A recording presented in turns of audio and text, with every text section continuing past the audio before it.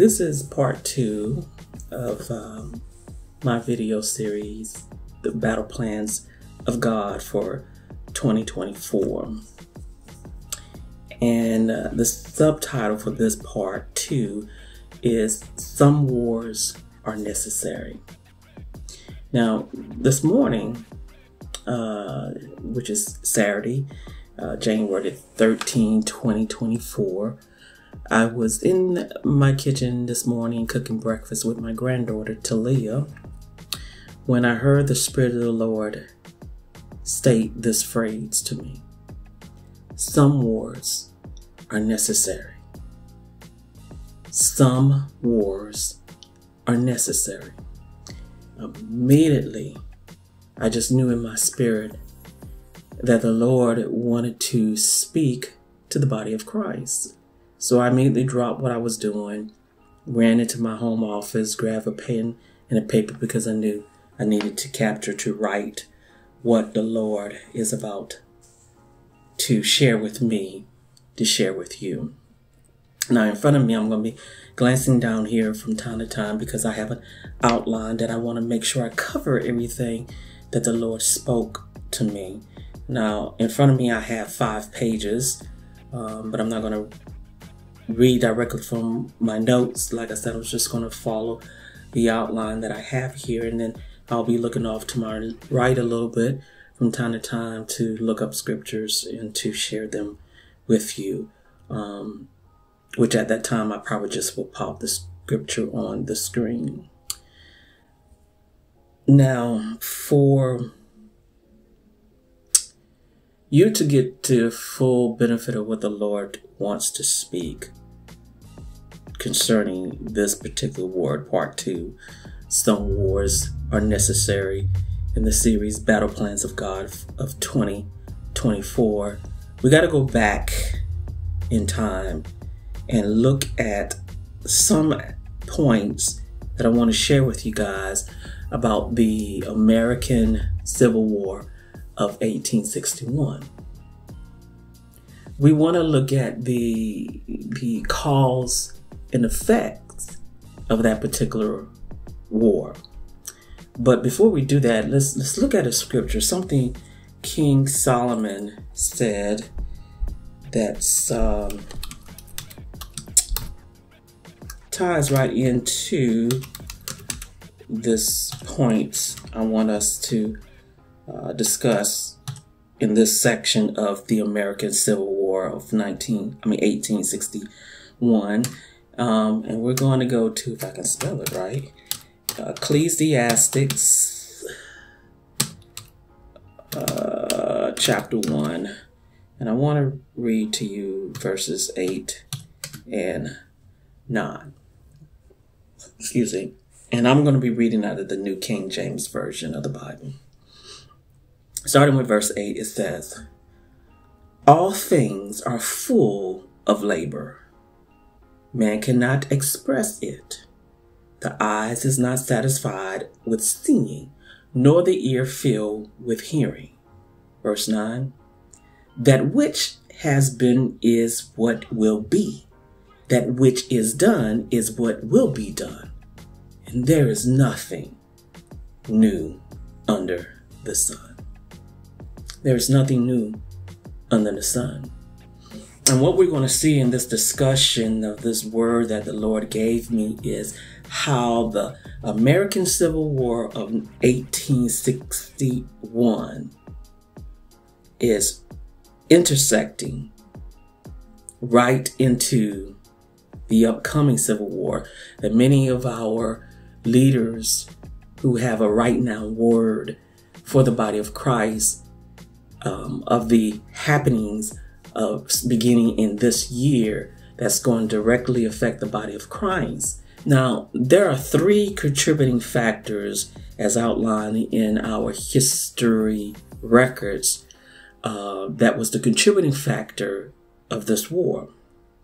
And I'm going to read these 3 factors just the way I have written on my paper in my notes. The first one was the continuous manufacturing of slavery in the slave states. The second one was the westward expansion And the third one was the election of Abraham Lincoln as the president in 1860. So these three, the combination of these three factors was the cause that led to the effects, the happening of the American Civil War of 1861.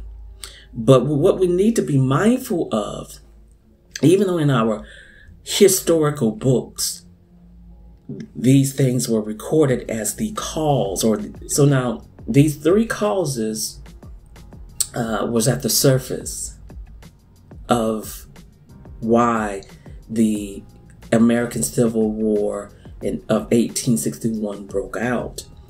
But technically, when we closer look at examining this war, the Civil War was more of a spiritual war than a natural war. And this is what God was bringing to my attention. The 1861 Civil War was God's war to set matters straight. It was his war of justice for those who were crying out to him about the injustice that was taking place in the world during that time frame. You have the evil works of men that was influenced by demonic forces that was creating the environment where the people were suffering.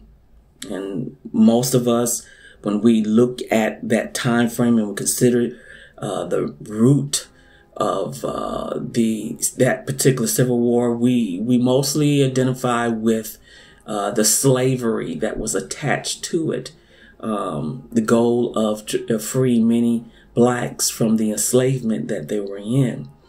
But again, as important that was, it was much deeper than slavery, sexism, treating women as property, which it was another form of slavery.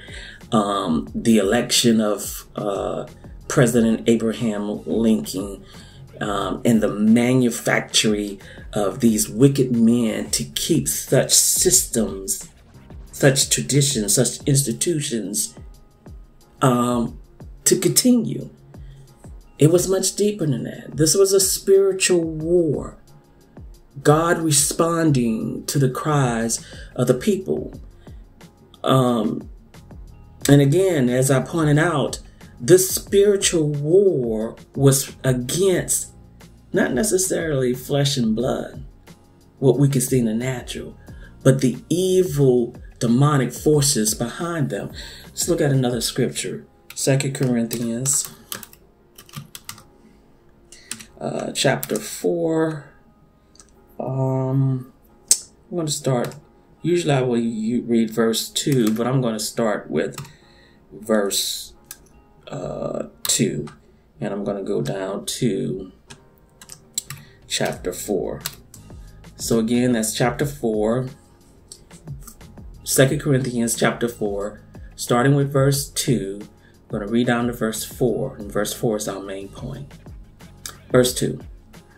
But we have renounced the hidden things of shame, not walking in craftiness, nor handling the word of God deceptively, but by manifestation of the truth, condemning ourselves to every man's conscience in the sight of God.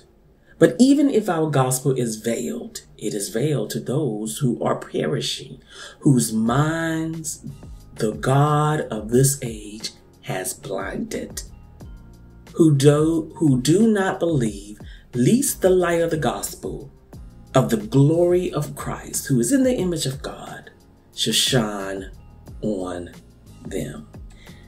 To kind of sum that up in a nutshell, based on the discussion of what God was showing me in making the connection of the American Civil War of 1861 to what is coming beginning this year was the evil works of man tainted by sin.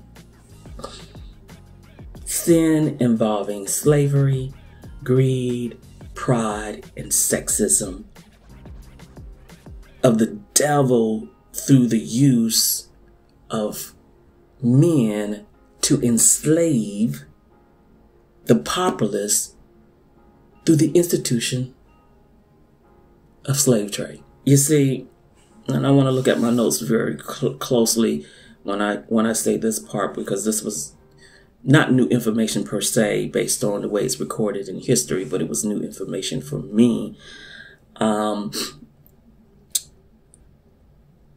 The 1861 Civil War is known as the most costless and the most deadliest war ever fought in the United States to date. Here is where Satan was trying to rear up his master plan. Because if he could not get the masses of people to serve him to the degree that he wanted to be worshipped, then he was going to destroy them. As John 10:10 says, let me just read it the way it is written instead of just quoting it. It says, "The thief does not come except to steal, and to kill and destroy." That's what the thief has come to do. And so the 1861 Civil War was the most destructive war that has happened on the American soil, because that's what Satan was going or attempting to do. If he could not have his way by enslaving the whole population, which he had already at that time enslaved a large number of the people, he had pretty much held captive a group, a class of people. Now, black people weren't the only ones, don't get me wrong, that was being enslaved. There were some whites, and there were quite a bit of Indians during that time frame that were being enslaved too. But the bulk of the people that was impacted by that was the blacks. The goal was, during that time frame, for Satan to get everyone enslaved in his system, with a few individuals here he controlling to oversee his plot. And so when we read that scripture at 2 Corinthians, particularly chapter 4, verse 4, see, Satan was blinding the people's mind two ways. He was blinding those individuals he was using to enslave others. These corrupted, evil men, he had blinded their minds to see the real truth of the gospel of the kingdom, which led them to do the things that they were doing to other individuals, holding people captive.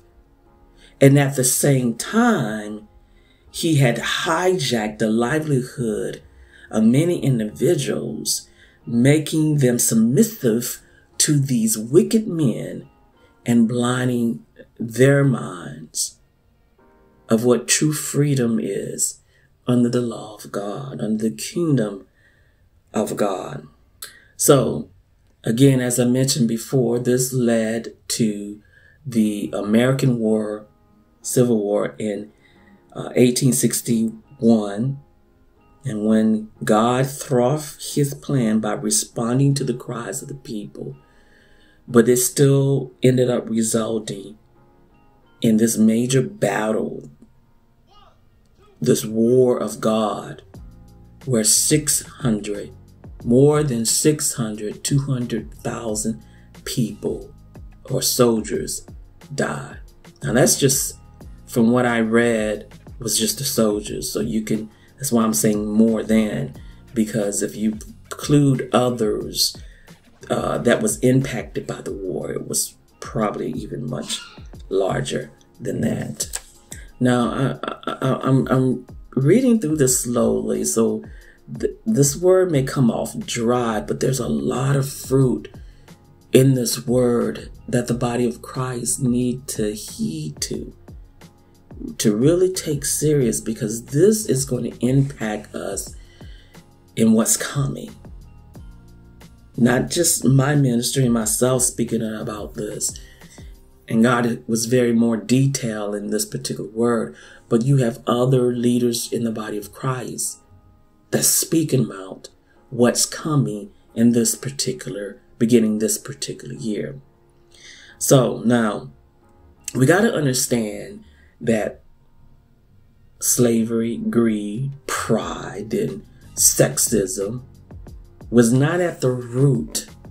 It wasn't at the root of the 1861 Civil War.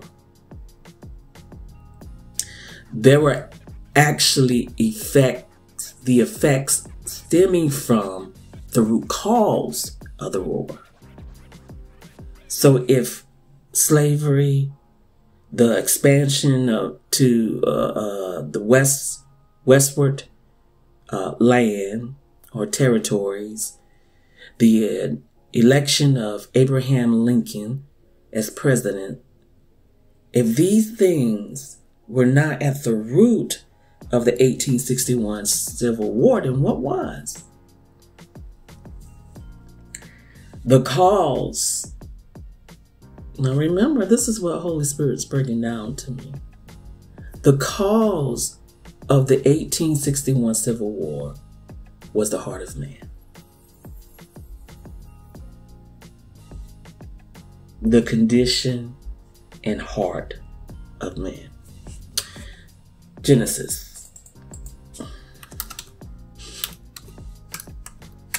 chapter 6 verse 5 reads this way. Then the Lord said that the wickedness of man was great in the earth, and that every intent of the thoughts of his heart was only evil continuously. Jeremiah 17 verse 9. The heart is deceptive above all things and desperately wicked. Who can know it? Jeremiah 7 verse 24. Oops. Computer got stuck. Sorry, my computer got stuck just now for some reason. Yet they did not obey or incline their ear, but followed the counsel and the dictates of their evil hearts, and went back and not forward. And went backward, and not forward. And then Genesis 8:21. Oops.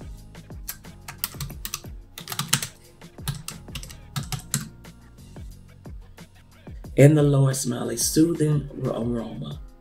Then the Lord said in his heart, I will never again curse the ground for man's sake, although the imagination of man's heart is evil from his youth.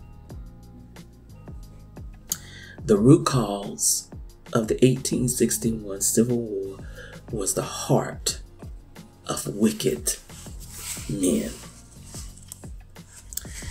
Their sin nature.